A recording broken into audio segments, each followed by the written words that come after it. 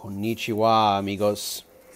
See, I'm multilingual. Hey, Action Figure Junkie, back with you with another custom action figure made from Marauder Task Force parts and accessories with the just a smidgen, just a dash of Hasbro thrown in for good measure. This is a custom that I based on no previous figure, really, except that, well, the head is that of Shipwreck.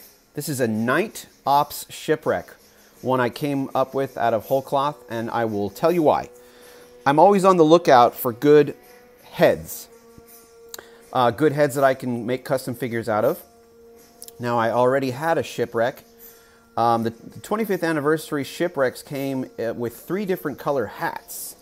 Blue, an olive green, which is what I based my other Shipwreck figure on, and a black one. Now, I just love Shipwreck's head. I love that face. Look at that handsome, look at that good-looking man right there. I love that head. And so I was like, well, I have one Shipwreck already. What am I going to do with this great figure with this great head? And I thought, well, I believe it was in the IDW days of the G.I. Joe comics. I had this great storyline I read where Shipwreck kind of went on a night mission all by himself, all in black, doing his SEAL thing, because by that point in the comic book he had become a Navy SEAL.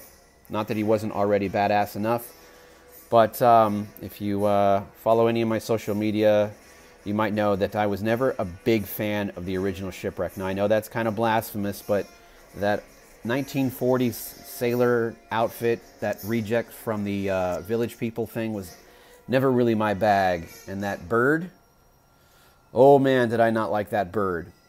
But Shipwreck is a great character, so I'm very happy to have this Shipwreck in my arsenal. Now, this is an all-black Night Ops Shipwreck, and everything about him says, I'm here to kill, and I'm here to kill quietly. You won't even know I was here. You'll just know I was here when you see the bodies I left behind. So I went with everything on him is a silent weapon, except for some of the gas grenades, which can just be used as a, or flashbang grenades can be used as just a kind of a, you know, I don't know, diversion. So he's got a couple of knives on his back. Those are quiet. What's more quiet than a knife? I guess unless you drop it. The 2 pistols on his, one on each leg, both have silencers. I'm not sure if real SEALs would actually holster pistols with the silencers on them. It seems like it might be harder to pull them out of the holster, but I don't care. I just think he looks cool. So when he's done using the rifle, he can just double fist quiet pistols. As far as colors go on this guy, I suppose it's pretty obvious. I went with red. I mean, I'm kidding. I went with all black. Everything black. Black on black on black. He does not want to be seen. He does not want you to know he was there. I could even probably trade out a Marauder head with a black balaclava, but then it doesn't really say Shipwreck to me. It just says some guy who's trying to look like Snake Eyes. I don't know.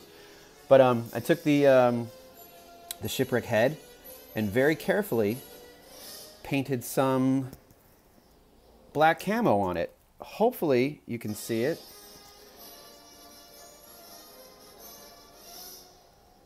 What do you think? I've said in my videos before, I'm not the best painter. I don't have that steady of a hand, so I got to do the best I can with what I got. I think it came out pretty good. You know, it looks like something that somebody would actually use tactically. Everything has a silencer. Boom. Quiet. This guy is there to kill, and he's there to kill quietly. And what's wrong with that, right? So this is my video. This is my Shipwreck. I hope you enjoyed it. If you have any questions or concerns, please feel free to hit me up. Like and subscribe. Take the time. I really appreciate it. Hit me up on all the social medias. You know where I'm at. Instagram, Facebook, Twitter, the whole 9. I'm even on Snapchat. But it's just pictures of action figures. What else would you want to subscribe to me for? Thanks for watching, guys. I really hope you have a wonderful day. And as always in parting, you know how we do it.